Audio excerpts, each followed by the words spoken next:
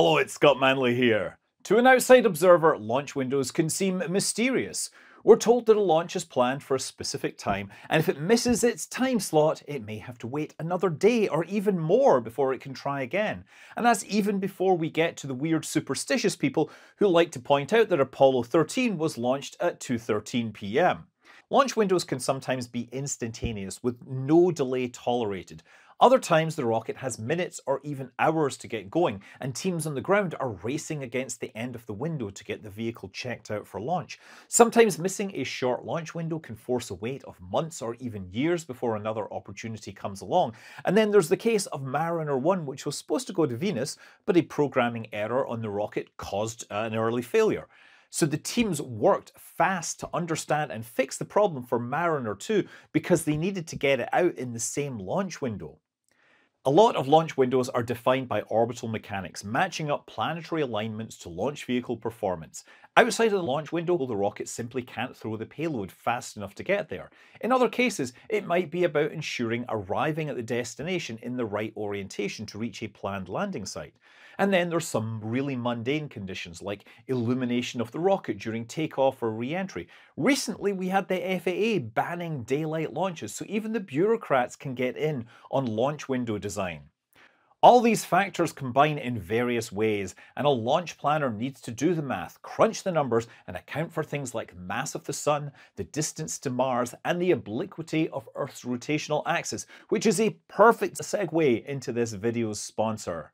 Novium make the Hover Pen, a well-crafted pen with a special base that lets it hover. Yes, you can bump it around, you can twirl it, and you can muse on the fact that this is arranged at an angle of 23.5 degrees, which is of course the angle the Earth's rotation makes to the ecliptic.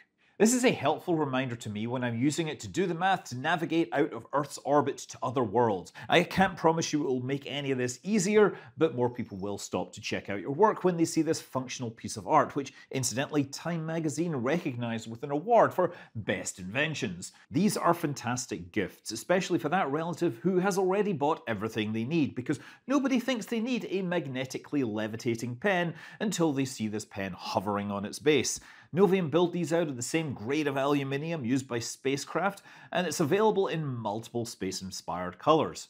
And for people who want a literal link to space, there's a premium version with a slice of meteorite in its tip, specifically a nickel-iron meteorite formed in a protoplanet's core in the earliest age of the solar system. That planet was shattered and a chunk fell to Earth over Scandinavia about 1 million years ago. It broke into many pieces, which have survived 4 ice ages, before being unearthed by meteor hunters. Point is, as a space rock nerd, this is legit. So by now you probably know who you can gift a hover pen to, and since you're here I can offer a little bit of a deal. If you use my code SCOTT or follow the link in the description, you can get 15% off all hover pens for the next 72 hours, 10% after that. And the store will offer free shipping to most countries, North America, Europe, and Australia, and more.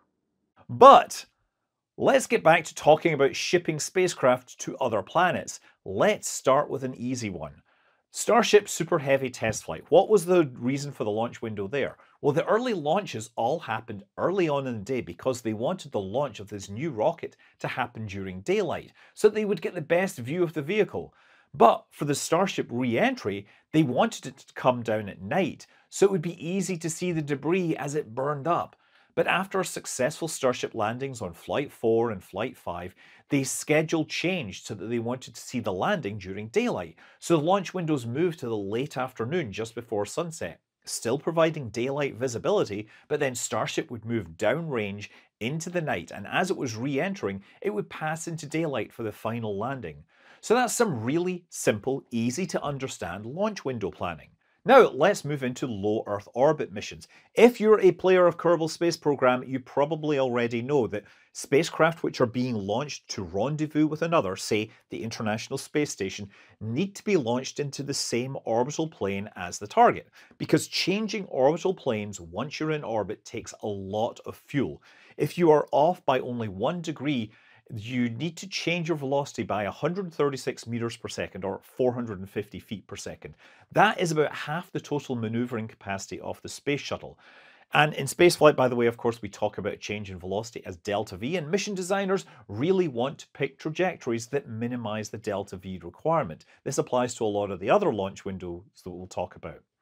So launching into the correct orbital plane means waiting until the launch site rotates under the target orbit.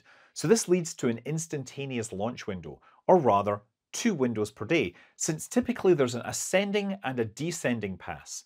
But depending upon the launch site, there might be restrictions on the launch azimuth that stops you launching on one of these opportunities. For example, launches to the International Space Station out of Florida have to launch on the ascending pass to the northeast because the descending pass to the southeast would require launching over the Bahamas. Now, you might not be rendezvousing with another spacecraft, but you might still need to launch into a specific orbital plane for the mission. For example, if you're launching a constellation of satellites, you might target a currently empty orbital plane between existing planes of satellites. Another restriction might be sun-synchronous orbits, which are special orbits that rotate around the Earth once per year, keeping them in the same position relative to the Sun. And one version of this I experienced regularly was an orbit which moves along the day-night terminator to avoid Earth's shadow and remain constantly illuminated. This is good for solar panels, right? Now in the US, this typically means launching just before sunrise out of Vandenberg. So I'd have to get up really early for these West Coast launches and then find that they were foggy because they were on the coast and it was dark and cold. So these orbit plane limitations can apply to other destinations because of course the spacecraft typically launch into a parking orbit before relighting the engines to head to their target. But to figure out what the initial parking orbit is, we need to start at the destination and work back to the Earth. So let's start with traveling to other planets, interplanetary travel. As all the planets move around the Sun, their positions change relative to each other, and very specifically relative to the Earth.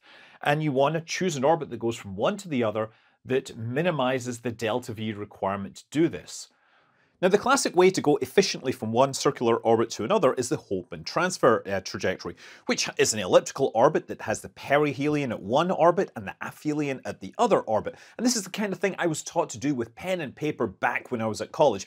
But of course, these days, we use computers for everything. What we tend to do is use a tool called the pork chop plot. These are useful tools. They're 2D graphs where you have like the departure time along the bottom and the time of flight up the side. And for each point, you can figure out where the start and the end point would be in space, and then you would find an orbit that connects these two.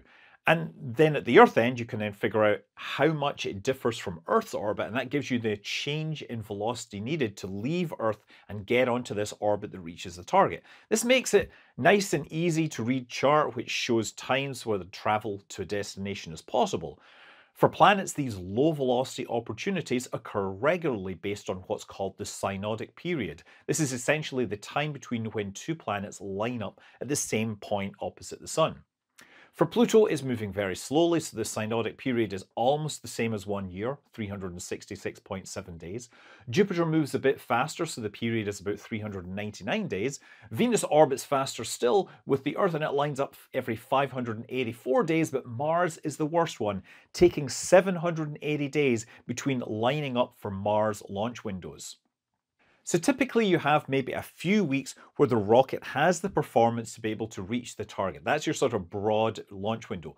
But to figure out the exact time of day that you have to hit for each of those days, you have to take your calculated orbit in deep space from your pork chop plot, and then you project that back towards the Earth and figure out where it would have to have come from in low Earth orbit. And there's actually multiple solutions to this, so you ideally aim for the ones with the lowest delta V requirement.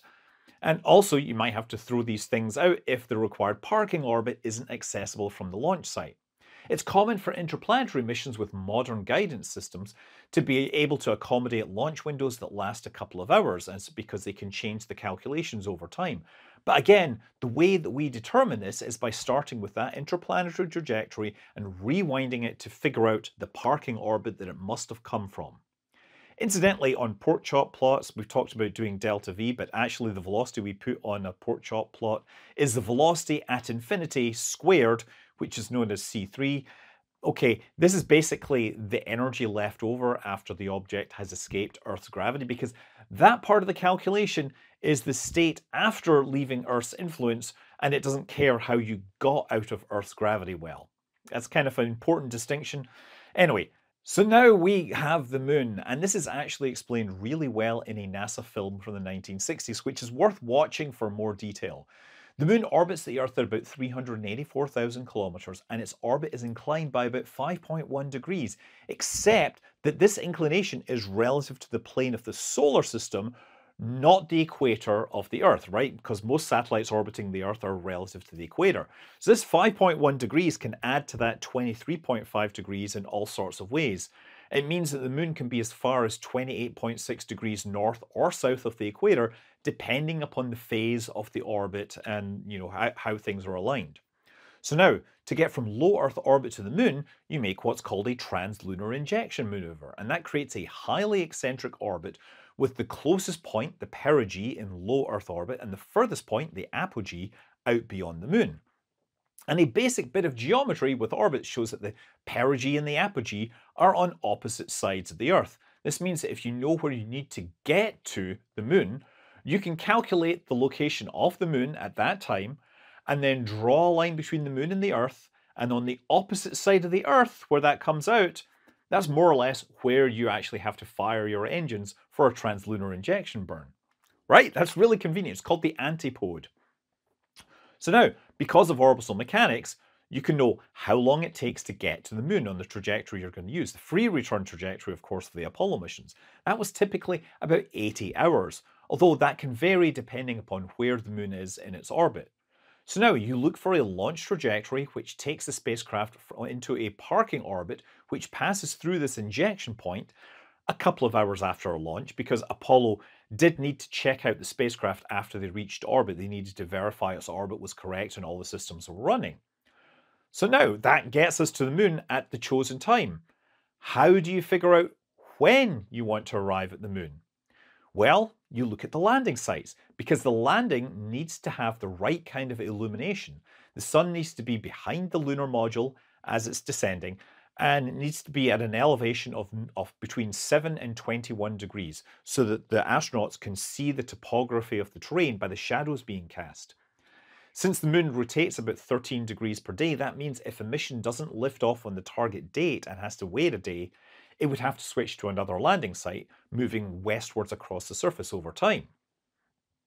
Now, to be able to reach a specific landing site, the spacecraft would have to fine-tune the inclination of the orbit, the lunar orbit, when it arrives. So the Surface Propulsion Module enabled them to actually pick landing sites from a band of latitudes during that capture burn, during the lunar orbit insertion.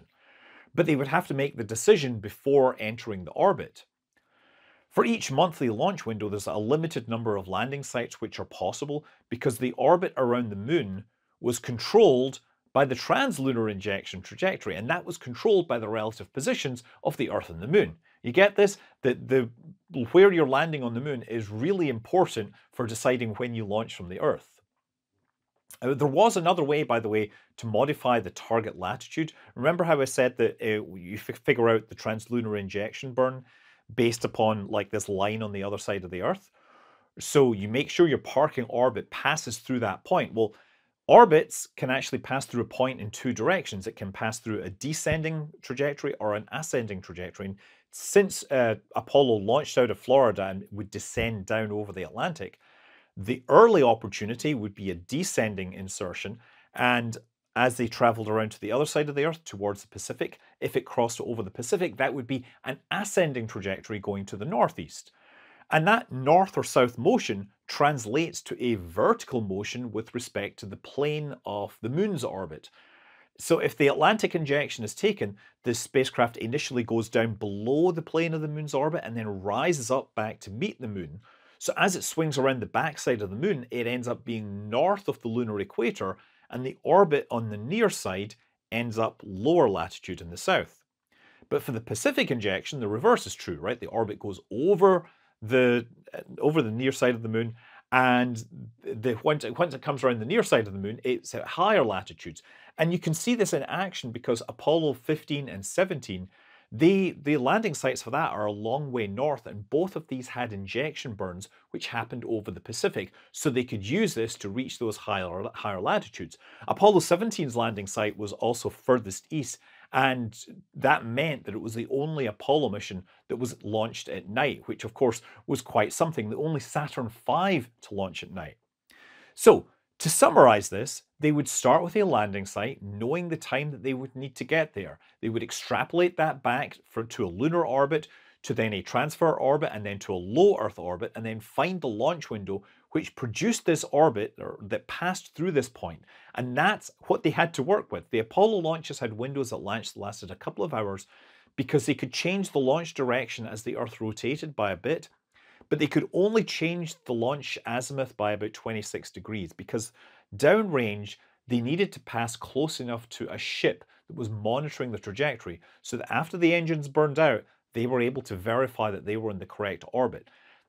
All these factors come together to make sure that they were able to get into the correct orbit at the correct time, and there was a lot of math involved. So anyway, I hope some of you found that interesting. Perhaps some of you even learned something about, hopefully you're less mystified about why launches happen at certain times and what goes into actually figuring out that when that happens. If you feel inspired to do something with pen and paper, then yes, the Hover Pen offer is there.